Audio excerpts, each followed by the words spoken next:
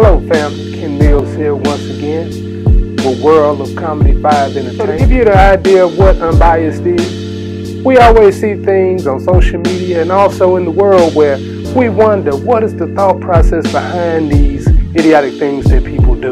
We're going to give an honest, unbiased opinion. So with that being said, we're going to cover several different topics. We're going to be truly unbiased this season.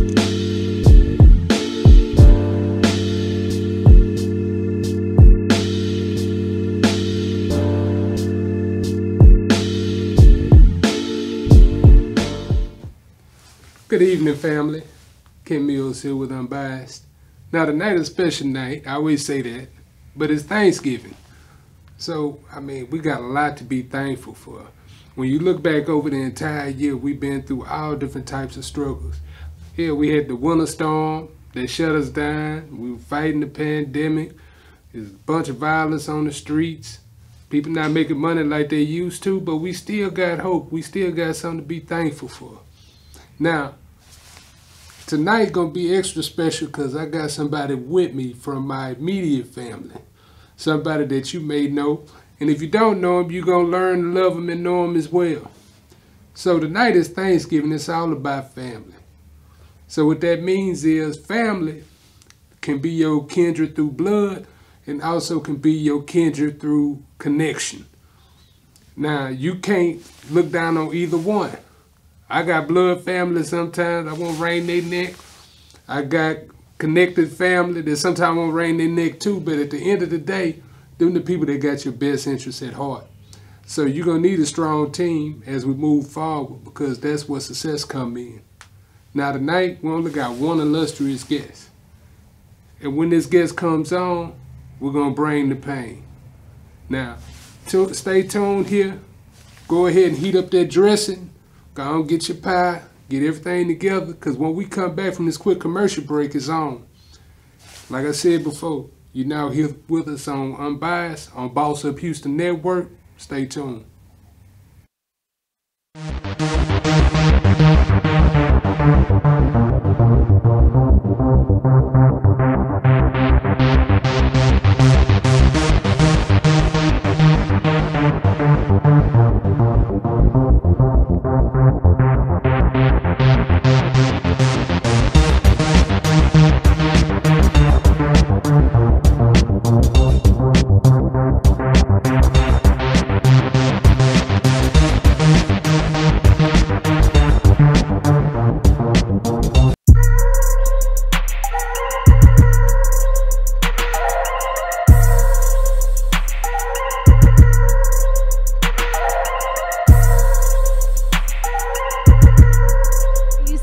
Maybe you're divorced or new in town. It's time to meet your match with Events and Adventures. Whether you're low-key or adventurous, come hang out with tons of like-minded people at exciting group activities. The best part? Everyone is single. From happy hours and trivia nights to outdoor adventures and weekend getaways, Events and Adventures has something for everyone. We're all here for the same reason. So come be part of a community made for singles. Your match is waiting for you to make your move. Visit eventsandadventures.com to get started. That's eventsandadventures.com.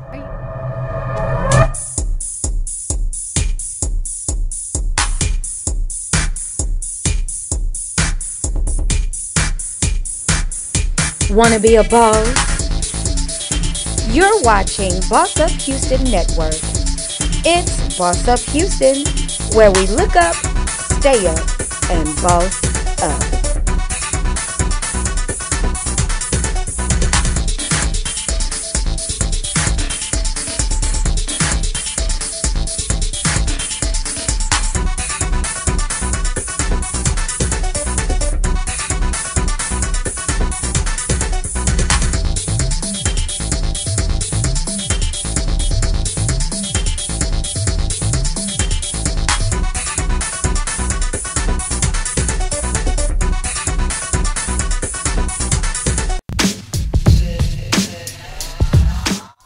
Hi, this is T. Foxy Wyckoff, and this is Let's Talk Business and Real Estate, where faith, hope, and determination comes alive. And you can't talk business without talking real estate. Come follow me. The Lord will bless your barns, and He will bless your hands and everything you put them to do. The Lord will bless the property in which He's giving you. Tune in to Let's Talk Business and Real Estate on Wednesdays at 8 p.m. on the BossUp Houston Network.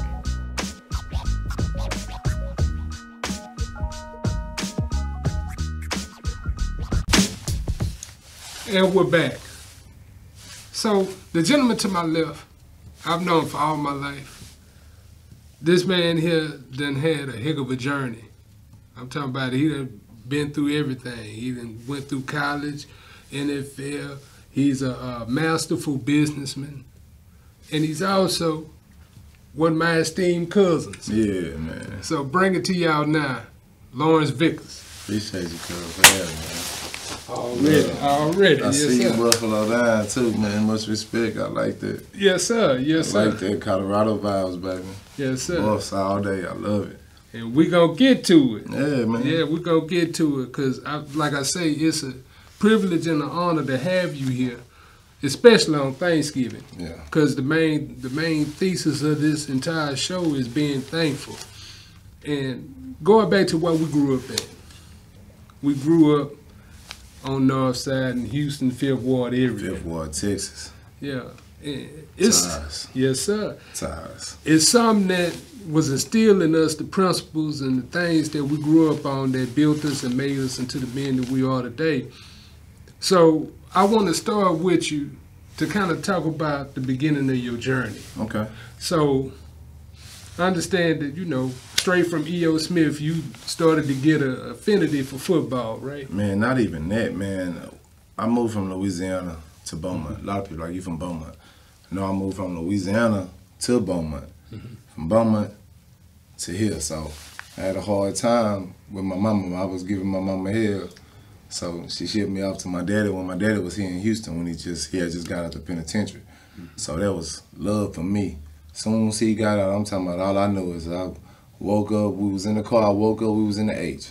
You know what I'm saying? And that was probably one of the best decisions my mom made. I know it was probably hard for her, but that was the best decision for us at that time.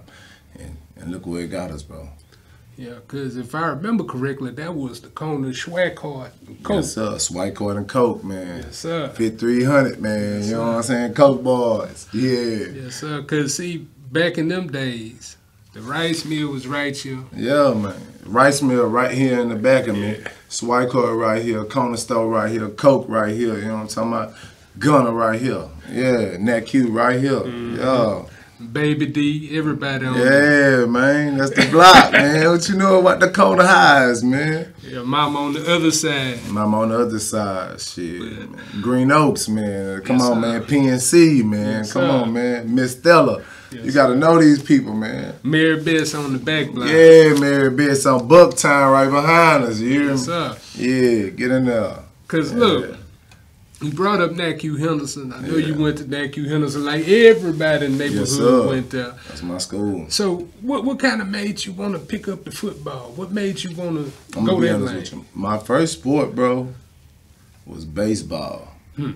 We had it in a park, like, you know what I'm saying? But just not even that. My dad, like, had me in everything. I was in Boy Scout. I was in, I did praise dancing, bro. I even did ballet. I did karate, bro. My daddy had me doing everything. You know what I'm saying? So praise to my daddy, to senior. You know what I'm saying? He had me doing everything. So it just kind of kept me cultured, but at the same time, I was bad. So I knew why he was doing it, because he didn't want me to be outside thugging. You know what I'm saying?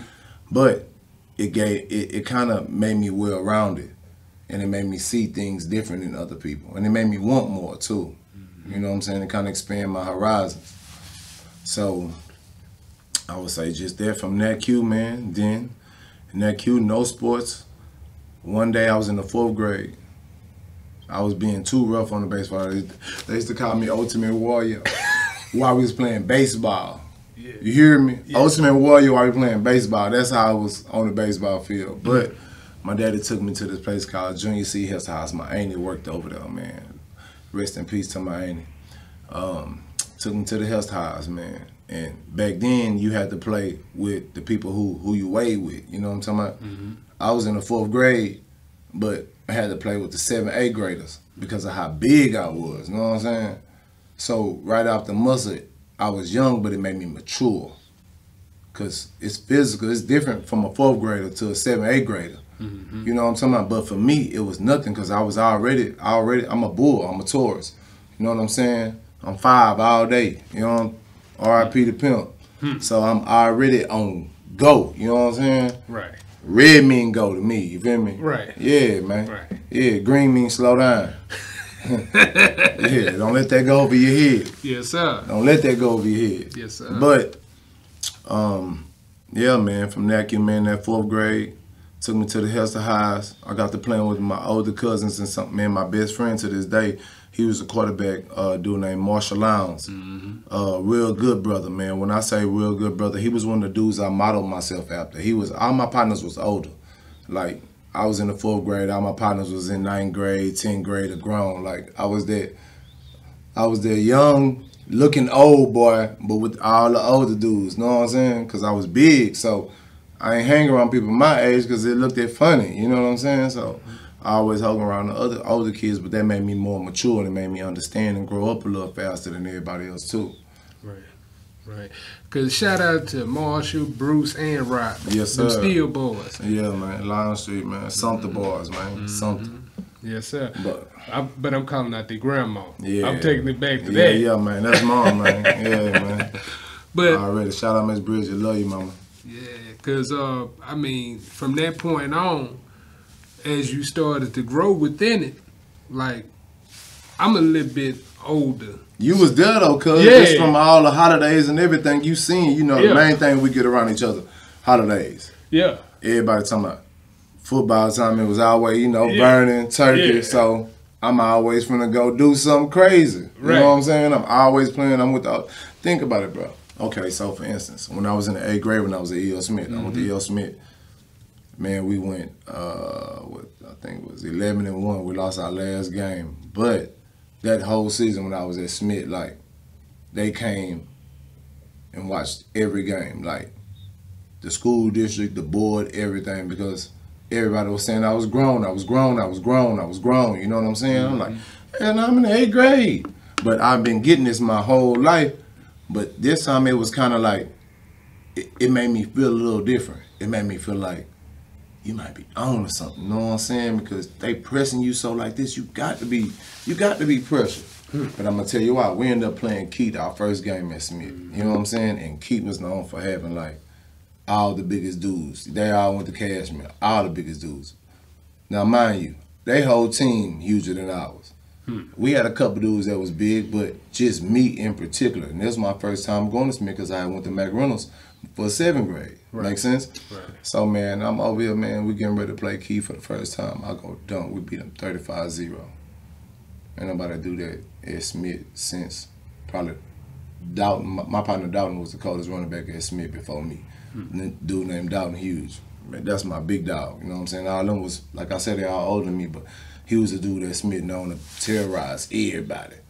Look him up, dude named Dalton Hughes. He even went stupid when we was at Wheeler. He was my tailback, I was fullback. You know what I'm saying? I remember hearing his name. Yeah, Dalton Hughes, man, he ran for 2,400 in high school at Wheeler, man, and ain't nothing happened. He went to TSU. That's what made me leave Wheeler. Nobody ever knew. Nobody ever knew why. This man ran for 20-something hundred yards, bro, and like 26 touchdowns. We only lost one game that year, and this man went to TSU. Wow. So that led you to go to the Brook. That's why. Nobody ever knew. That's why. Wow. Because I always wondered, because I was like... But we left basketball school, Yeah. but at the same time, I knew I could probably change the culture. I knew I could. Just like I knew I went over to the Brook and changed the culture. Even with all the great players they had before me, that ain't taking nothing away from them. Right. I just came different because I ain't from over there. I act different. I'm going to stand on it, and I'm rocking how I'm rocking. Right. And it's 150,000 more coming with me. You feel me? Like, Yeah. it was a change for them over there. Yeah. It was a change, bro. Yeah, because I mean, if you look at it, our neighborhood got a close association to the stead because Yeah. that's like the feeder for when people get a little bit of money, they go that way. But I've never, let me tell you this, before, when we was in the ward, bro, you ain't have to come out the ward for nothing. Like, when I was younger, and this is what I say, which make it bad. I know people never come out of Fifth Ward. You don't have to because you can get everything, clothes. You can go get a new car. Whatever you need, you can get it in the ward. So we never have to leave. I know people never even had license until they 30-something years old. I didn't get a license until I was 20, 22, 23, and I've had cars way before then. I had cars way before I had a license. You feel me? Yeah. But just that mindset, that's what Colorado did for me. It changed my mindset. It gave me one extreme, and then I got another extreme. And therefore, I was able to cycle between the two and see what was right for myself. Because, see, look, all right, so when you went to Forest Brook, I remember back then because you was wreaking havoc. Yeah. I remember, I would hear about it. Man, we went over there and I beat Texas City my first year over there. You know what I'm talking about? Texas City, just one state. You know how they was. Yeah. Texas City was killing people back then, bro. Yeah. Killing. Yeah. Went over there and banged them 21-0. Gave them people 236 yards on 19 carries in the rain. You hear me? They was crazy after that. Everybody in the wall was mad. Wheeler was mad. Why he leave? Every week, bro. You know, they harassed me every week. Send police to my house to check my house and do it. I'm like, my own hood did this to me, bro. They tried to ban me because I wanted something better for myself. But that's when I knew I was on to something. When I'm making moves like this at a young age, you feel me? Right. Not even between that. The fact that between me hustling and going straight. I'm going to be all the way G with you. I can say it now because it's over with. Yeah. I can be all the way G with you. Feel free. Back then, in high school, like, you know, if you was that dude, you was that dude. Right. Like, special privileges came with that. I'm just gonna be like, me and my daddy was in a situation. Like, if anybody know, my daddy was staying right behind church at the time. Anybody know what Lowndes and church said, you know what's right there. You know what's right behind it. New Orleans Street, all that there, back street here. This is what my daddy staying at. And I'm hustling. I'm at BJ at this time. I'm at Wheeler. I'm playing at Wheeler, but I'm hustling. We down bad right now. Things going on, you know, grown shit going on. I ain't saying we down bad because my daddy always made, but it was ugly at that time. You know what I'm saying? Right. I made a grown man decision. I could go over here and it benefit everybody, or stay over here. Just know when I went to Forest Brook, we ended up having an apartment. My daddy ended up getting a job. My daddy got his first job ever at 40-something years old. You hear what I'm saying? Life changed. We lived rent-free for a whole year. Like, these people came together as a community. And people don't know why I mess with North Forest, because they came, like, my mother. I even got an adopted mother, woman named Brenda Johnson. Anybody go to Forest Brook, ever went to Forest Brook, y'all know her. Brenda Johnson, she had one son. I was the other son. You hear me? Like, keys to a house, sent me to college, everything. Made sure I got to college, like, my mama at school, made sure I took my SATs. I ain't never had to worry about nothing. I got my own mama. This woman, like, these people love me, bro. They came together as a community for me. So when I see stuff going on, I be like, sometimes it be the people, ain't necessarily the person. You know what I'm saying? Because if that right person come through there, them people gonna come out and do what they got to do. And when I say everybody over there in North Forest, everybody in North Forest came together for me, bro. Yeah. How I'ma turn that down, bro? You can't, cause look. How I'ma turn that down, bro? Cause see, most people. We in a whole hotel, excuse my French. Yeah, go ahead. We in a whole hotel, bro. Me and my daddy, bro. My mama got a house and everything, but I'm thugging with my daddy. Bro, I thug with my daddy through some dark days, bro. I'm talking about, anybody know Mary Beth's PNC? Yeah. Lived in there 2 years. Lived across the street from PNC 2 years. It ain't nothing but 3 channels, and all 3 channels got porno on them. I ain't know nothing else but porno. The first, like, my first 3 years in the H, all I saw was porno on TV. No cartoons, no nothing, because that was the only thing, and I'm in the halfway house. You hear me? Thugging with my daddy because I want to be with him. Like, think about the pressure it put on my mama to even drop me out. You know my mama. Yeah. I'm talking about working woman, 18 hours a day her whole life. That's why she retired now and can be as crazy as she want to be. I made sure. You hear me? Shout out to Aunt Peggy. Because, see, this the thing, and to give y'all a little bit of clarity, a little bit of preface, Aunt Peggy, love all her children equally and individually. If anything go on, Aunt Peggy gonna jump out the window for either one of them. It don't matter. If she rock them, that's that Louisiana, bro. That's why we rock. Like, a lot of people don't understand my demeanor, or they be like, man, you on something. Man, I'm like this naturally, bro. Like, I'm turned. That's why you know there's something wrong with me. You know if something wrong with me. You hear me? Because I'm naturally turned and I'm nice. I'm giving you the nice so you don't get the ugly. Right. I put my best foot forward. But that get taken advantage of, so I just learned to just, you know what I'm saying, I don't stop doing it. You know, because a lot of times, people actions will make you change. You know what I'm saying? So I don't stop doing that. I just stop doing it for them. And I love them from afar. You hear me? Because I got to keep my peace, and that's priceless. Exactly. I did too much. But I'm built different anyway. The reason I say that is because I'm probably the only person in the world try to live the whole 24 hours. People don't think about it. They want to rest something. Man, I'm trying to live the whole 24 hours. I know a couple of people out there that move like that. I'm trying to live the whole 24 hours in the moment. I'm an in the moment person. I gotta be in it. I closed the casket on my daddy. I understand that. I got a full vision of life when I closed the casket on my daddy. I grew up. I was a kid all the way up until he passed. And I can literally say that now. I was a kid. Because if anything went wrong, I could just ask him and he gonna guide me. Or he gonna make sure. And definitely I ain't have to get my hands dirty. Daddy. I'm talking about to the day I closed the casket, he was gonna step on something. But that's where we come from, bro. So I'ma die just like that, bro. I know my hero. Man, I'm gonna tell you a story. Come on. And I'm gonna see if you remember. It probably about 12, 13 years ago, we all was at Mr. A's on Hood Night.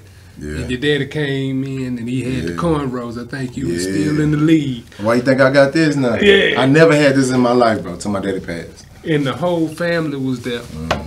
And that's the night our boy drinks for everybody. Yeah. I know, I meant, everybody, let's go. So we was in the front. We was at the front bar. And your daddy put me to the side. He asked me to look out for his children. And I didn't understand what he was talking about. I'm like, why would you say that to me? Yeah. You know what I'm saying? Because I normally be in the lurch. I normally never don't be at. And then I just thought about it. I was like, he knew. He knew where he was going. And then my daddy kind of went through the same road, bro. Like, we went through the... I remember I hit y'all like, hey, man, because I've been there. I know what that's like.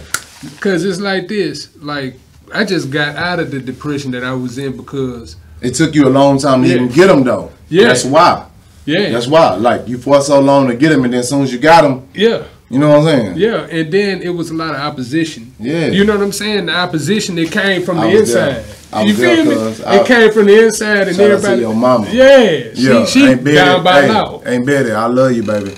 I love you. I had to do that. Yeah. I know she probably would have, hey, he ain't say nothing about me. I love you. Nah, but for real though, you know, because my mom and daddy was you, and that's why I always tell the youngsters, like, when grown people had a relationships or whatever, don't pick no side. Can't, bro. Stay in your lane, because as you grow up and you grow older, you understand why people make decisions, because you in their shoes. You see what they doing. You see what happened. And then sometimes you end up making the same decision that they would have made. Man, I did that with my daddy so many times, bro. It was some decisions and some things I didn't understand why the way he was. And he had demons that he had to fight. You know what I'm saying? Just real time. Man, anybody know me, I keep it 100. I don't care how I feel. My daddy, my hero. Ain't nothing you could tell me. Right. But he had some demons he fought. And when I got older, I had to fight the same demons. And it was hard. But then I understood him until I got grown, so it made me be like, you know what? That's why I'm glad I never held no grudge. I don't hold grudges with nobody. Like, it's hard for me to, man, I can't hate nobody. I got too much love in my heart to hate. That, man, it hurt me to hate somebody or dislike somebody. It hurt. Yeah. It hurt. Like, I ain't got, man, I'm too peaceful for that, bro. And that's extra rent. You giving them too much luggage, man. You giving them the opportunity to control. Don't even get behind me, man. I don't even play like that. You know what I'm talking about? I don't need no fear in my back. You hear me? Because I'm going to tell you, the same struggles my daddy had, I had for a little while. And what kind of woke me up out of it, I remember you came through one day. Yeah. And I think you was talking to Ain't Picking. You asked Ain't Picking. You say, what's up with Kenny? You know, what he wilding, you know, this, that, and the other. And I said you were thugging. Yeah. I remember. Yeah. And I kind of was like, you know what? You was out your character for a little while. If he see that, well, then I need to relax. I went through with my daddy. When my daddy got ready to pass, bro, I was out my character. I was somebody else. And I would say the process of me knowing that 5-day countdown kind of started for me. When 5 days, when they say, man, daddy got 5 days to live, and he really did die in 5 days. May 4th, 11:45, I'll never forget this, full moon. I'll never forget this. I would never forget this, 11:45, May 4th, 4 days before my birthday. And you know, May 5th is always Mayweather, so we do a fight at my house. Mayweather had a fight the next day. You hear me? Yes, sir. Yeah, man. So, like, say, man, when that casket closed, G, it's over. It's over. Cause see, I tell you this. I ain't never told nobody this story. So when I was growing up, let me see, I graduated high school, everything. I was about to go to college. Yeah. And my dad had fell ill. My dad was about to die. So I made a game time decision. I said I wasn't gonna take a scholarship. I had a scholarship, and this some wild stuff. I was supposed to be going for nursing in San Antonio at Lady of the Lake or something. Yeah. And I said, you know what, I ain't gonna do that. I said, you know what, I'm just gonna thug it out. I'm gonna work here, this, that, and other, and I'm gonna stick around. He beat his heart issue, and he lived for another 14 years. Throughout them 14 years, I was doing a myriad of things that I would never talk about, but it was out there, and if y'all know me, y'all know what it is. You was living, bro. Everybody live. And he would tell me the most sage advice. Now, when he got on his deathbed, because we knew probably about 3 months, and I was fighting, I was like, look, I was asking the people, I say, hey, can I, what do you need for a heart transplant? How much money? This, that, and the other. Me and my sister's trying to get together to try to get it. You know what I'm saying? To try to get it. His sister said no, and persuaded him to say, let him go on and make it. Huh? Yeah, I got you. But see, when I was at that point, that kind of took me to a certain thing where, you know, when you look at Adam and Eve, when they was naked, they didn't know they was naked. But then when they got that knowledge, they saw that they was naked and they was ashamed. That was my thought process at that time, because it woke me up and I saw everything for what it was. I saw who the snake. I saw who was messed up in life, this, that, and other, and that kind of made me pull back. You could be doing the same thing somebody else was doing and be like, dang it, I see it now. Like, let me tell you why I don't judge people and why I could deal with any type of person. I could deal with you as long as you let me know who you is. I could deal with a foul person. I could deal with a sneaky person. I could deal with a lying person. I could deal with any type of person because I don't care about that. All I want to know is who you are. That's it. And when I know who you are, I can love you. I just want to know where I need to put the boundaries at as far as letting you get to a place to where I dislike you when I know you. See, you can't dislike somebody you know. You feel me? Like, I know them. How? Like, I got my own problems. How can I dislike you? You know what I'm saying? But some things I don't rock with. So those are two different things now, cuz. Boundaries. You put boundaries up. Cause see, No. I don't. It's not boundaries because I don't like that word. I don't like the word boundaries. This is what I'm literally telling you, because if you got my love, you got my love, and it ain't like, okay, I love you. We feel like I don't love you no more. Like, no, it could be 20 years, I still love you. I'ma still act the same way with love, because love is an action. You dig what I'm saying? So that's why I'm saying boundaries. When you put boundaries, there's some actions you don't show. No, I'm gonna still give you all those same actions, all those same emotions. I'm gonna get them. I just want to know who I'm dealing with, so that way it don't hurt me in a way when I know it ain't supposed to, because I know. I got you. Make sense? I got you. I can't get hurt with somebody I know because I did that. I take full responsibility. You feel me? It ain't them, it's me. It's when you trick me and make me think something else. That's what I don't. You feel me? Just if you're going to be ugly still. That don't mean I ain't going to do for you. I still fuck with you. Right. Excuse my French. I still, you know. No, you good. But just, you know, be you, bro. So, man, I want to go back to Forest Brook. Come on, man. Because, look, what I remember. I love them people, man. I keep telling you, I love them. Shout out to the Brook, man. So, y'all changed me, man. Y'all made it happen. What I remember, you and Johnny Jolly was like this. Yeah. Running through there. Yeah. And y'all hit Division I right after that. And still ran and played against you. You went to A&M. I went to Colorado. We played against each other for 4 years. I got drafted. Then he got drafted right after. He went to Green Bay. I went to Cleveland. We played against each other in the league. Like, we fought each other days. Like, you got to realize, like, back then with friends, man, like, all my partners will tell you, even my brother right now, like, I squad with all my partners. And it was cool. Like, we gonna do, man, we got a disagreement with, man, we gonna squab it out, shake hands, and let's move forward. But guess what I did know? I know that if anything ever happened, I ain't had to worry about them. It's like that mutual respect made us understand each other. And this is why I say this. You'll never see two gangsters have a problem with each other. Never. It's impossible. It is impossible. And people are like, how is it impossible? Because they both understand what come with it. And so what they gonna do is, let's come to a means, because at the end of the day, we both can take each other out. That's understood. That's overstood. But that's easy. Let's do this hard. Let's sit down and figure it out to where we can say just multiple people versus just us. See, that's gangster when you're thinking about multiple people versus just you. Make sense what I'm saying? Yeah. So that's why I'm strapped like that, bro. I'm strapped like that, bro. My daddy was a gangster, bro. He died a gangster. I'm gonna die one. And when I say gangster, I don't mean, oh, going out there shooting and killing all. I mean understanding, being able to do the hard things, being able to talk, being able to communicate, being able to cry, express them emotions, and at the same time still bust your ass if you cross that line. But I'm able to give you love. I'm able to spread it.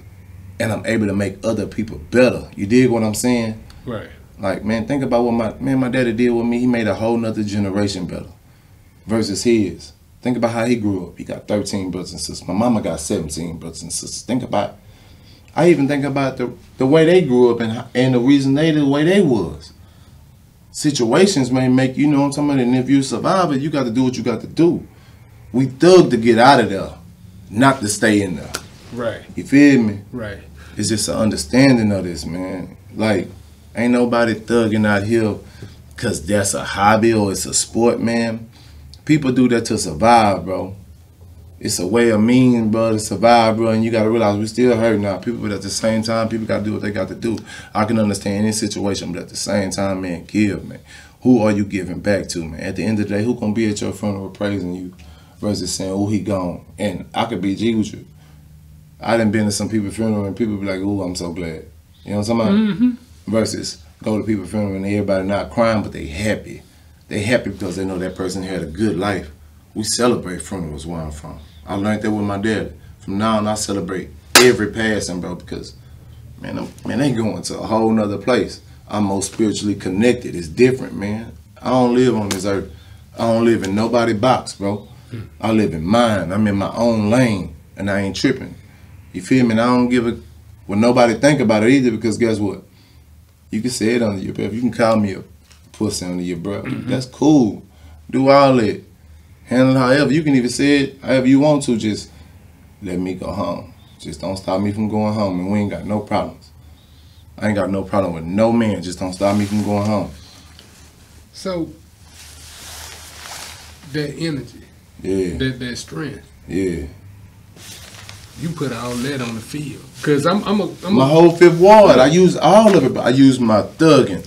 I use my fighting. Man, I use my having to run from getting shot at. I'm talking about thugging from Lockwood. I'm talking about even in the war when it's Brewster Park, Liberty Road, and Coca Palms, everybody.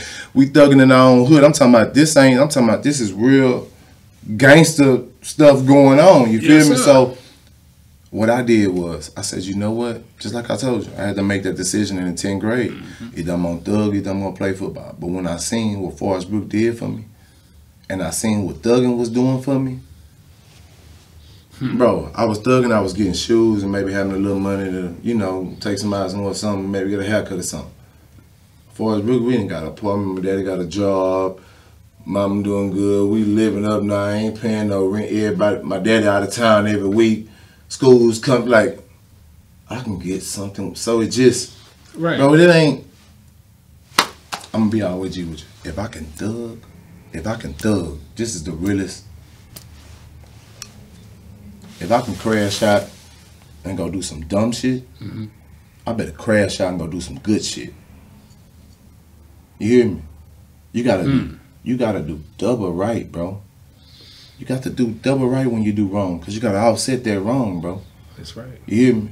See, most people think when you do wrong, you still in the plus. Nah, bro, you in the negative.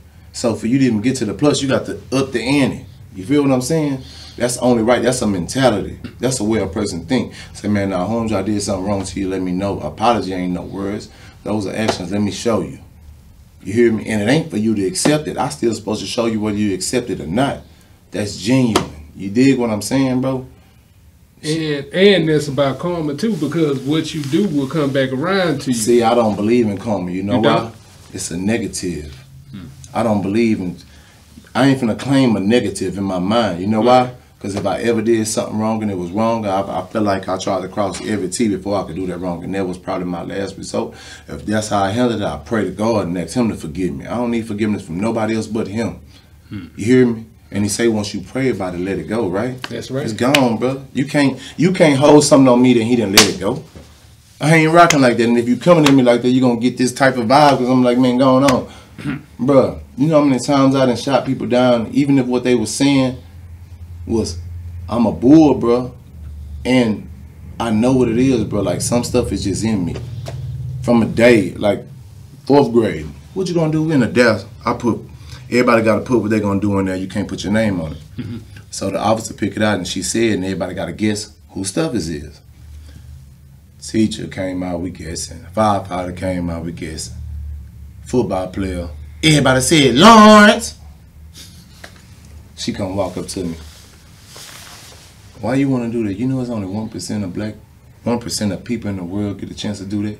You need another option. I said, excuse me, I'm sorry. No disrespect. But my daddy told me when people tell me that, tell them that they wrong. And my teacher was like, Lawrence, shut up. I was like, nah, I'm just telling them what my daddy said. Like, I ain't getting in trouble because my daddy said this. You feel me? So I know, you know what I'm saying? Like, she like, huh? Wow, when I got to the lead, I seen that same police officer. I said, I told you. Any and everybody, you. Cause I ain't never had a job in my life. I worked at Gerland's, bagging groceries. Only for a summertime because I was hustling them. Hey, 2 bags, 400. 1 basket, 200. Come on through. That's how I was going, hitting them. At Gerland's, thugging. I probably made the most money ever in 4 months at Gerland's. I ain't gonna tell the location. Man, nah. It's gone now. Gerland's gone now. They don't know nothing about that. They don't know nothing about Gerland's. That's old. Yeah. That's old, man. It's over 10, 20 years. But just to say, bro, like, even when I did that, my daddy made me quit. I'm gonna tell you why he made me quit. He was like, what's this gonna teach you about getting to the NFL? What Gerland's gonna teach you about getting to the NFL? I'm like, dang, so you need to go out there and practice or play football or do something. Gerland's not gonna get you to where you're saying. I said, you know what, you're right. My daddy made me stubborn like this to the fact of, how's somebody gonna tell you what you can't do, son? Not you. And me being it, like that dreaming mentality, thinking outside the box, bro, that's how I succeeded, bro. I'm 9 years retired, bro. 9 years. I played 8, and I'm 9 years retired. So, you hear me? So check this out. All right. So I caught some film. Now, I've been watching your entire career from high school coming on up, right? There was a particular game where you played CSU. 4th and 1. Yeah. And it seemed like you had the whole power of the neighborhood, your family, everything behind you. I'm going to tell you why. That was my senior year. Yeah. I'm going to tell you why. Yeah. It's my senior year. So, you know, this the year. They the first game of the season. So, and they are rivals, right? And we had a lot of talk going around. And just our school was in a turmoil, so we kind of all gelled together because we had a whole bunch of stuff going around. Rape stuff with other players, coach getting fired, all type of just crazy stuff going on. And it was both was real racist at that time. So we had a lot of different stuff going on. And they looked at us as rich kids. And we, man, come on, man, I wasn't nothing like that. I ain't rich, but that's how they looked at us when you go to CSU. I mean, you know, Colorado. That's how they look, because CSU is the, you know, the state school. Mm-hmm. You know what I'm saying, man? Look, so they corners and everybody was talking. I was like, man, we the king of the hill. This is how it's going. I already popped it. It's like, y'all gonna see. All the reporters was there. Y'all gonna see. I was a captain 2 years at Colorado, junior and senior year. Like, there ain't too many people did that. A couple people. Usually it's quarterbacks. You hear me? So with that being said, it was 4th and 1 just like any other time. And they was already tripping trying to do all this old fancy stuff. Say, man, give me the man. I ran to the sideline. You can see the play. And when you put it up for them, I ran to the sideline. Give me the ball. Give me the ball. Like, I'm telling my head coach, give me the ball. He trying to kick up. Man, ain't kicking up field. Give me the ball. Get what he say. Go ahead. 4th and 1. Bruh, I'm talking about. And it's what's so crazy about the whole open up like this. And I could have easily just probably ran right past him. I'm going through you, bro. That's how I'm comping. Giving it to them people. You hear me? And when I did it, I flexed up on them. I felt it. I even threw my hood up. You know what I'm talking about? I threw the water every time. People like, why you throwing the water up? Man, you don't know. You don't know. Yeah. You don't know. When I throw it up, they feel it. They know what they mean. They know what I came from. They see me now. You know what I'm saying? The progress. Like, that's a symbol of, yeah, man. Yeah, get in there, man. We in there. Yeah. You hear me? Yeah. Just safe to say, man, but, man, I'm blessed, bro. And I understand it. And I never take it for granted. And, hey, man, to my casket closed, bro, this is what you gonna get, man. I'm gonna give love, bro. I'm gonna give love, bro. I ain't got no hate in my heart. I'm gonna give love. So, and if you want hate, you gotta go on and go somewhere else. So, that was your senior season. Yeah. You had a tremendous season that year. 15 touchdowns. 4 touchdowns in one game. So from that point, how was you able to jump to the NFL? I know they was already looking at you. Well, they was already looking at me. They was already looking at me, but I was ranked the #1 football. Like, I had already told myself, like, guess who they won't deny? #1.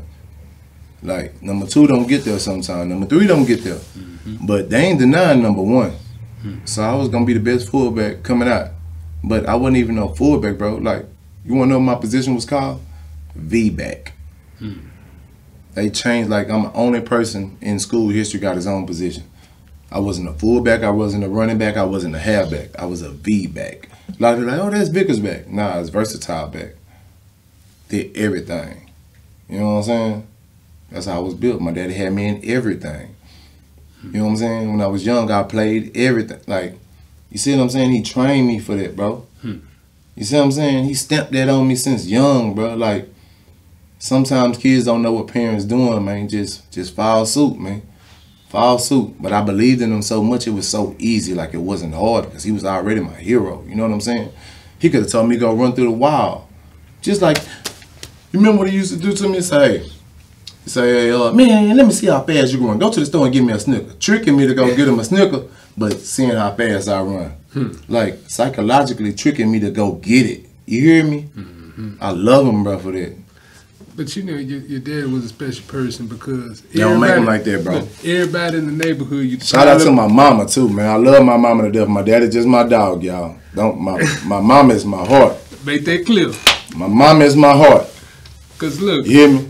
My soul is my daddy. All the brothers in the neighborhood, you probably bet your daddy has to get their everybody, bro. Mr. Vic, bro. Yeah. Look, daddy chop you. Yeah. Get you something to eat. Yeah. Yeah. And he gonna talk good to you while you're in there. Smoke. Yeah. And he gonna be like, look, he gonna give you some game. Cook for you. So, man, stop doing that, bro. I told you, man. Look, stop, stop. Look, I got you, man. Stop, bro. Look, I got you. I'm gonna tell y'all what I told him. I told him, man, let's quit talking about that because I was about to cry. You know what I'm talking about when I whispered to him, so. No, you good, and I'm pivoting. Yeah. So, all right, you made it to the league. Yeah. You got drafted. They took you in the 6th round with the Browns, right? So, What was that? I know you already was away from home in Boulder, but going to Cleveland, was there a culture shock? Bro, man, bro, let me tell you something. Yeah. Whatever they would have sent me, they would have sent me to Mobile, Alabama. I was on a mission. I was on a mission. And usually where I come from, you fold right before the mission. Everybody I know, man, let me tell you what was the scariest thing for me going to college or going to the NFL. I knew so many cold people before me, like cold people, and they would come back home. You know what I'm saying? I'd be like, damn, why they come back home? You know what I'm saying? What is it? I'm talking about cold, everybody living in the hood, tough, everything. I'm like, damn, why they come back home? And I got to college. You know what it was? They was tough, but they weren't mentally tough. Say, man, sometimes you don't even understand that roadblock is the test to see if you really want it. Any negative situation, I made it positive. Guess what? Teacher don't want to do this and do that. Guess what? Finna go study harder, finna go do this hard, I'm finna put it in his face. Made everything possible. Guess what? Oh, buddy, he cold, he faster than you, but he can't do it. Everything else I gotta do. Guess what I'm gonna do? Run, run, run, run, run. It ain't nothing you can do that's gonna make me stop outdoing you. That's, you feel me? Like, I was trained like that, bro. You know what I'm saying? Like, man. See, so when I hear you talk about mental toughness, like, I think that's some of my strife that I run into with people is because, like, we different. We family, but we different. I get mad at people when I see that they got an opportunity and I can see where they could succeed at. I just get mad and I might say anything. I don't. You know why? Why? It ain't for everybody, bro. Let me tell you this. Success ain't for everybody. Poverty ain't for everybody. You hear me? Now, some stuff is circumstantial. That don't mean it's for you, though. Being broke wasn't for me. That don't mean I wasn't. It just wasn't for me. Right. Make sense? Yeah. Being lame ain't for me. Right. You know what I'm saying? Right. Being soft, not for me. Like, right. It's cool. I like it. I can have a soft side, but it's just not for me. You hear me? Yes, like, sir. What's for me is for me, bro. Like, you don't have to worry about it. For me, man. For real. Man, F-O-E, man, for me. What's for me is for me, man. On everything, and bro. that's what they saying in church. What God got for me is for me. For me, man. Like, and that's what you don't understand. Like, half the people. Let me tell you the main thing about our people. Not our people, just people in general. You believe in God, you have faith, and you pray for it. I believe in dreams. So it's way easier. Like, the Bible, God, everything it's way easier for me to see it, even if it ain't there visually. Right. Because I'm a dreamer. I'm used to seeing things that ain't there and making it come. You know what I'm saying? Shit, that people are like, oh no, that's far reach. Oh, that ain't even possible. Bet. Let me show you. It wasn't possible for you. You know what I'm saying? Like, but I do it so they, man, you can do this shit too. Bro, we all can be successful. It just ain't for everybody. It's what you willing to do. Man, what you willing to do, man, sacrifice. Let me tell you this. Half the people that's successful sacrifice a lot, and that's what people don't understand. That's why they be there. That's why they stay there. That's why they have it and they act the way they act when they do get successful, meaning like, when I say act the way they act, meaning showing love, trying to make sure everybody, because it is beautiful. It's beautiful over there, bro. And I wish everybody could be successful. I wish they could. But that ain't reality. Reality is everybody ain't, because everybody ain't going to push it. And you can be talented, you could be good at something, you could be everything. But one thing that any and everybody can do that will get them there if they just did this. Bust their ass and work hard. That outbeat anything. That outbeat anything. Just don't take no.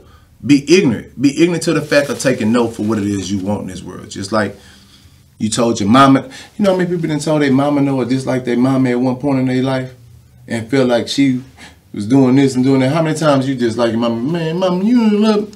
Think about it. And this woman love you more than anything in this world, right? Yeah, I used to book my mama all the time. You feel me? Like, think about that, bro. You would do that with the woman that love you, but you won't go succeed and make her happy to have her, make her have that feeling. Just like I said, bro. If you can make a motherfucker feel bad, but you can't make him feel 2 times as good, you got an evil soul. And I want you to stay away from me because you're going to take people's peace. You're a peace taker. And for your sake and for my sake, let's just not be around each other. And you can be that way, but I'm going to move myself around. Now, I can still love you, but let me move around because that ain't what's up, man. I want love. I'm looking for where the love is. That's it. That's it, bro. On God. And it don't matter who you is, family, friends, man, look here. You could be my brother or sister, which I don't have to worry about that, but my brothers and sisters know, like, even I know with them, like, say, man, we was raised to not care who you are, you go. You hear me? You go. So if you understand me, don't even come over here like that because we got that understanding. Yeah. Yeah, because I remember when we was kids, you ain't lying, everybody went, we the pilot. You go, boy. You go. So, as we talk about the Browns, I remember in 2008, made the Pro Bowl. Yes, sir. And that was the year, I believe, that Jamal Lewis Jamal, had the 1,300. Yeah, 1,300, first time ever, bro. And Lorenzo Neal was one of the guys that brought me in the league, old school fullback, cool brother, man, gave me game, and we all went dumb. Even Thomas, LaDainian Thomas went dumb, and Lorenzo went, and he ended up having a little, I think he broke his arm or something. He broke something, but he ended up healing up, and he just told me, go on, go. He was like, you go on, go, young boy. You deserve it, boy. You did your thing. And that was my first year starting.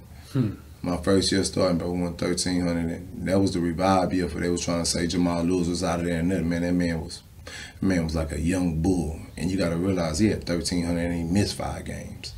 And he missed 5 games. We went 10-6, the best record ever. Didn't lose a home game at all. You hear me? Like one of the best records ever in Cleveland Browns history. Yeah, man. Like, eat, man. Mr. 1,000 Yard, man. If you want to get you a band, man, come run behind a man, man. You hear me? If you're looking for a band, run behind a man, man. Because, I mean, what I started seeing at that point, like, the stock was rising, everything moving up, and then you tried free agency. Yeah. Well, I didn't try free agency. What happened was I was free on my contract, but then they had a tender on me. So what that mean is that in order for them to keep me, they had to put a first round or a second round or a third round tender on me. What Cleveland did was put me on a first round tender for my position. So what that mean was, in order for somebody to come get me, they had to give up a first round player to come get me. You feel what I'm saying? So it's like they had the upper hand, but I got paid good. I got paid $2.5 million a year. You know what I'm talking about? 1 season. I'm talking about 4 months. You hear me? They had to come out of it, but they had to pay me. They had to pay me the top 5 in my position. That's what Cleveland had to do. But if somebody wanted me, they had to do that, so I had to end up staying an extra year. So when I stayed the extra year, they ended up having coaches change, owner change, everything. And it just, I was like, man, I want to stay. I don't want to leave. But I'll tell you how God worked. My dad had ended up getting ready, cancer. He was already fighting some other demons, but cancer hit my daddy very hard, and he was thinking about giving up. So it was just like, man, Houston came calling because I was still gonna go to Dallas that year. But just, everybody, man, come home. My dad was like, man, just, I was like, man, this gonna make everybody happy. I'm gonna do this for everybody. Because I didn't want to come home. Like, I didn't want to come back and play here. Like, I needed that distance to work and be focused. I didn't want, but I'm glad I did. I'm glad my daddy told me to do it. Like, he was the reason, and my wife was the reason I did it. You know what I'm saying? But if it wasn't for them, I wouldn't have did it. You know what I'm saying? And the circumstances is what, because even if it violated, at the end of the day, I wouldn't have did it if it wasn't for the circumstance. I did it for them. You know what I'm saying? But it was the best decision possible because at the end of the day, I lost my daddy right after that season. But right before he seen me go to Dallas. He seen me sign my Dallas Cowboys contract. He seen that, and that broke him. Like, when that happened, he could have just went on ahead and passed right there. When he seen me sign to Dallas, bro, he was just like, you did that for me, man, but I ain't gonna lie, this here show feel good. And man, and he didn't get a chance to see me play May 4th. Cause see, you was in a different situation where most folks, they hadn't played in 2 Texas teams. I played both. 2 Texas teams, and they had good seasons. I'm gonna tell you this. Yeah. The crazy thing about it. Yeah. So Aaron Foster just got like $48 million, right? Mm-hmm. I could tell the story now. Aaron Foster get $48 million. I'm crunk. I'm thinking, oh yeah, they may just call me and give me a little bigger check. Cause you got to think about it. When I went to the Texans, Kubiak didn't like me. Let's just get the fact. Kubiak did not want me with the Texans. That's why I was kind of ill being here. Kubiak didn't like me. The GM, Rick Smith, wanted me. He was a brother. He wanted me. Rick, all right. But Rick wanted me. And so you got me in a war between the general manager and the head coach. General manager don't coach you. Head coach do. See what I'm saying? So he torturing me because he want this other guy. You know what I'm talking about? The dude named James Casey. And James Casey, man, what's so cold about it? Me and James is a good dude, man, good brother, man. I taught him a lot, he taught me a lot, and me and James just made it work. But they tried to, but this is why I say God is good, man. They tried to make controversy between the two, especially Kubiak. I dislike Gary Kubiak, and he know it. So, to make a long story short, what he did was he set me on the bench the first 5 games, made me play every special team. Man, the man had me playing tight end on scout team at practice. Now I'm a 6-year vet. He just gave me $3 million to come play for the Texans. You gave me $3 million for 1 year, 1.5 to sign and 1.5 salary. You feel me? I'm like, you playing with me like that. Everybody else you brought over here, you letting them play. He huddling me. It's cool. Guess what? We was winning, but we wasn't running the ball. I got in there game 5. Aaron Foster 1,300, Ben Tate 1,000, Derek Ward 700, Slayton 400. You hear me? Like, we had over damn near 3,500 rushing. You know what I'm saying? In our backfield, Dre going stupid, play action. Jacoby going dumb. We killing, like, turned that around. City was crazy. Like, man, we was rock stars in the H. Brothers, us, first time, you know what I'm saying? All us thuggins, whole team, karate, everything. Guess what they do? Bust the team up. Send me gone, send Jacoby gone, send D'Amico gone. All the brothers. That's why I told you, man, the Texans, man, I knew what they was. Like I said, I took that lick from my family. My family ain't know what I was going through. I used to be at practice crying and shit, mad and the motherfucker. 6-year vet, and you trying to play with me. But I also tortured them too, like Kubiak. He'd be walking through, and I'd be like, man, why you don't like me, bro? He'd be like, man, why you don't like me? You know what I'm talking about? Just did he ever say? Hey, man, he never, oh no, I just want y'all, man, quit playing. Like, I would literally be like, man, quit playing with me, man. Come on, quit playing with me. Then one game, he just played with me too much, and my mom was there. And I lost it. I cussed his ass out on the sideline. I went off on his ass, and he set my ass out for 3 games. He set me down for 3 games, but he aggravated and pushed me. Like, he kept pushing. And I couldn't take it. We was playing at home. I'm going off, and he just steady playing with me. I drop a pass, you know what I'm saying? But I caught 4. I dropped a pass because dude threw a duck out of bounds. So I'm like, why would I catch the ball behind the line out of bounds? I just slap it down, you know what I'm saying? Like, dive for it, slap it down. I ain't gonna get no yards. It's a -1 play. Like, that's stupid, you know what I'm saying? I come to the sideline, he talking crap. I went out, man, fuck you, man. I slapped the shit out you. That hood side he had already thought that was there, like, he wanted it so bad. Like, he was doing stuff, man. The other coaches was coming to me, man, just like, man, just hold off. My running back coach was just, man, skip it. Man, look here, man, my running back coach is the only reason I was there too besides my family, bro. He held me down. He held me down. He was like, man, I'm telling you, I'm finna get you in there. Don't worry about it. Watch, I'm gonna keep, and they fought. And when they did, the running back, everybody fought from, but like I said, bro, when people see you doing wrong and you a good dude, bro, people gonna stand up for you, and if they don't, you know what I'm talking about? That's what it is. But that love, man, like, people show me love all the time only because I give it and I expect it because I know what I give. You dig what I'm saying? Like, I don't look for nothing else because I know what I give. You know what I'm saying? But yeah, bro. And even when they released me, like I told you, they gave Foster $48 million. So they called me in. I'm thinking they about to sign me. He said, hey, man, we about to release you. No, this is what he say. Hey, could you take less money? Less money? Because they're supposed to give me they gave me $3 million for the first year, 1.5 to sign, 1.5 to play. I was supposed to make $2 million my next year. You know what I'm saying? He asked me if I could take less money. I was like, oh no, I appreciate the opportunity, but I'm gone. He was like, well, if you're here, you know, later on, I said, I won't be here. I won't be here. I won't be here tomorrow. I promise you I won't be here tomorrow. He was like, well, you know, man, come on. I said, man, look here. Let's kick shit, bro. You never liked me. It is what it is. But, say, man, give me some dignity and just tell me, hey, goodbye. He, all right, yeah. He tried to dab me up, huh? Hit him with this. Hit him with that. Walked out the door. Look, I walked out the door. I'm in my car. I'm actually kind of relieved, but I'm like, damn, I'm finna have to tell my wife I just got fired. Bro, by the time I'm putting home, getting ready to tell her, guess who called me? Jerry Jones. On God. He had my coach, Rob, you know, Rob Ryan, his brother. You know his brother? Yeah. I had him in Cleveland Long with the hair. long hair. Yeah, I had him in Cleveland. Yeah. That's my dog. He had just went to Dallas as a D coordinator. He called. He said, you crazy motherfucker, what you doing? I said, man, who? He said, man, this me, man, the big Rodney Ryan, man. What's up, man? What's going on? What's up, man? He said, I got somebody want to talk to you. Put Jerry on the phone. Say, man, Houston must have been drinking that stupid juice, huh? I say, man, why you say, man, they let you go? Don't worry about it. Next day, I was on a jet at Hobby, flying to Dallas. Sign, this I call sign my shit while I was there. You hear me? Mm-hmm. Another $3 million. 1.2 up front, 1.8 salary. And then I got my $2 million next year. See what I'm saying? So I got 4. You hear me? God good. God good, man. He always, bro, because I stand on what I stand on. You feel me? And I went in that office and I looked at me and said, take less? Is you crazy? You mean to tell me you gonna go get a Ferrari and put some fucking hubcaps on it?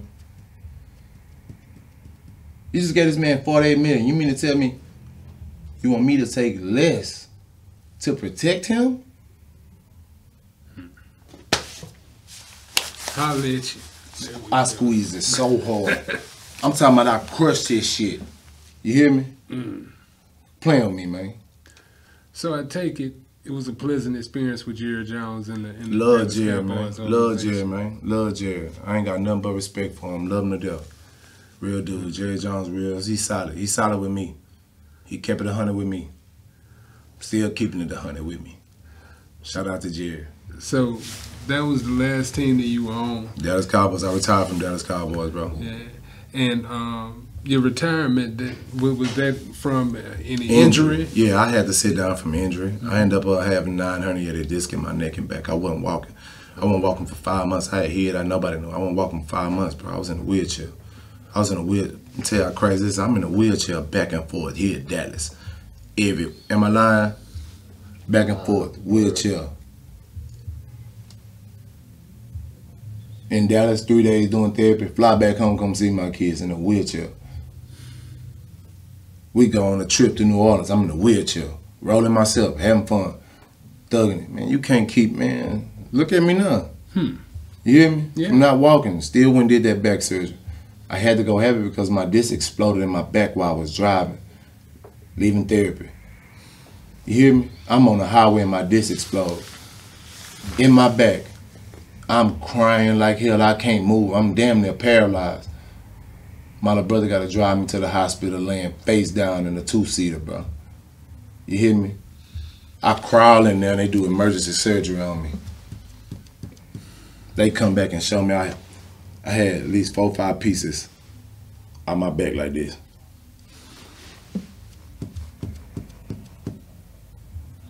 I'm like, you going back to play football? Hell no. But look at me now, I'm still here. Stronger than ever. Stronger than what I was then. Mentally. Everything, bro. God good, bro. And you doing good. Man, And you blessed, doing man. good. Blessed, Look, man. Got grown kids, 2 kids in college, man. 2 more on the way. 2 more on the way, and I still got a baby girl. So I a see. beautiful wife, too. Yes, indeed. Yeah, beautiful wife. I got that. One thing I want to talk about too, the clothing that you got on. Yeah, man. All right, so after the football, everything. Nah, this was doing it, but after just different business ventures. You know what I'm saying? Yeah. And man, let me tell you, any and everything I do, bro, I got people I love involved. Like, you know what I'm saying? And it's not saying I'm not a part of it, but it's another creator behind this. You know what I'm saying? But another creator, but you feel me? Like, that's my dog. Like, I want to see him outshine in and it. Like, people don't understand that, bro. Like, if you don't want to see your people outshine everybody, like, what you doing? Right. Why you want to be the only one with something? Like, why everybody can't have something? You know what I'm saying? Like, you feel me? Like, that's the mentality I'm on. Of course, they gonna have to do what they got to do. That's why everybody don't. Eventually, like, I understand why crews don't work, because everybody don't want to hold their weight. But man, somebody pulling more than their weight. Come on, man. You want to see? I see it in you. Come on, man. I don't care who you are. Come on, man. Because guess what? It's for you. That's my 10%, and I'm gonna give more than 10%. I'm gonna give 100 where you supposed to give 10. You feel me? That's how much I love God. You don't ask for 10, I'm giving them 100. You hear me? But that's that bull mentality. I'm gonna give you more than what you asked for. So that's why it don't even bother me, because I'm gonna give you more than what you asked for. Yeah.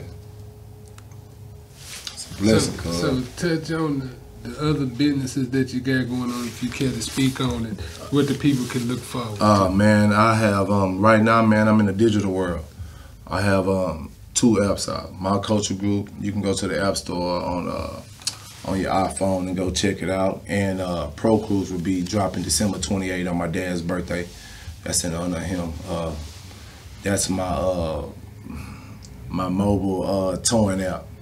But other than that, man, clothes, man, podcasts, man. I do some stuff with ESPN where I went to journalist school and did some stuff, man, working on interviews. So I'm gonna do some stuff with ESPN this upcoming season, man. I got a couple of offers as far as running back coaching job in colleges, man. It's just all coming. I'm just trying to pick and choose how to play it. But at the same time, I ain't picking and choosing nothing. Whatever God pushes me to do, that's what I'm gonna do. You know what I'm talking about? Whatever He called me to do, I'm gonna do it. If it come my way and they need me, I'm coming. Cuz say come, I'm coming. Huh? Right. Love, man, cuz I appreciate you having me, man. Man, look here. For real. You don't want to knock me down while you getting strong, boy. Look, I appreciate and love you because, look, we grew up together and I always looked up to you. Yeah. Even though you were a little bit younger, but, I understand just, just that outgoing, like, not that you was shy. You was cool and always player, but, like, sometimes you see them crazy people like, man, I wish I had that. You know what I'm saying? And it pushed you to, you know what I'm talking about, go beyond yourself. Yeah. You feel me? Because we all got to get out of our box, man. That's what we're supposed to mature. We're supposed to change, bro. That's a part of growth, bro. If you ain't growing, you ain't changing. If you ain't changing, you ain't growing. Same difference, but that don't mean you got to lose yourself. You can keep your values and keep all that, bro. But gotta grow, bro. Gotta grow. Yes, sir. Yeah. Yes, sir. Appreciate y'all for having me, man. Happy Thanksgiving, y'all. And you know what I do it for. Yeah, love your daddy, love your Aunt Hope, love your Iron Man, love y'all, rest in peace, rest in heaven. So if the people want to find you, how they can find you? Man, look at me, man. Vickers, F-O-E, Vickers _ F-O-E, that family over everything, man. Family over everything. At Instagram, check me out. All right. And I normally end it with a nice roundabout wrap up here. So tonight, we had Brother Lawrence Vickers give his story and also give you the essence of what he's made of, his principles, everything, and his outlook on his entire journey. I, for one, I felt that I knew most of it, but it was a lot of things I didn't know. Yeah. And it was very inspiring. It kind of woke me up to kind of understand you a little bit more, even though I feel like I should know you a certain way. Like, man, you always on 10. Yeah. I'm not like... Some people naturally just, ever since you know me young, I'm always go, go, go, go. Yeah. Like, I'm 10, loudest, like I'm naturally like that's Louisiana, bro. Like, you know what I'm saying? We country boys, man. You know what I'm saying? But at the end of the day, y'all, what I wanted to achieve here, and I feel that we did this successfully, is to show you that, look at what you have. Be thankful for it. Hell, even look at the things that you don't have and be thankful because God gave you a chance to go back and get it. As long as you got time, you got the opportunity. The worst thing that's going to beat you is time, because when you waste it, you'll never get it back. You can always lose money, but you can't buy back time. Most valuable thing is time. And from going forward, kinfolk done enlightened me to some things that I'm going to incorporate. But what I'd like for y'all to do, if y'all watched it or whatever, rewind it. Get you a little bit more insight into what we talking about. We salute him. World of Comedy 5 Entertainment. Support everything he doing. Well, hell, Ken Mills, Boyd family, Mills family, we intertwined, we together. Man, Vickers, Bonnie, Bills, Warren, you know what I'm talking about, Emerson's, man. Everybody love y'all, man. Happy Thanksgiving. Yeah. Be blessed, man. Kiss your people, give them their flowers while they here. Yes, you hear sir. me? Salute to all, man. R.I.P. Daddy, I ain't everything with that. Love you, Daddy. Kings, let's prevail, baby. Catch us next week. We'll have another interesting episode. But you are now here with Ken Mills on Unbiased on BossUp Houston Network. Y'all have a great, happy Thanksgiving.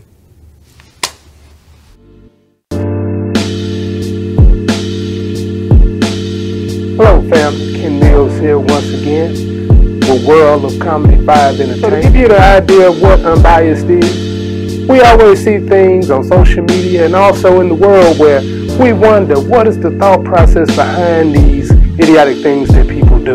We're going to give an honest, unbiased opinion. So with that being said, we're going to cover several different topics. We're going to be truly unbiased this season.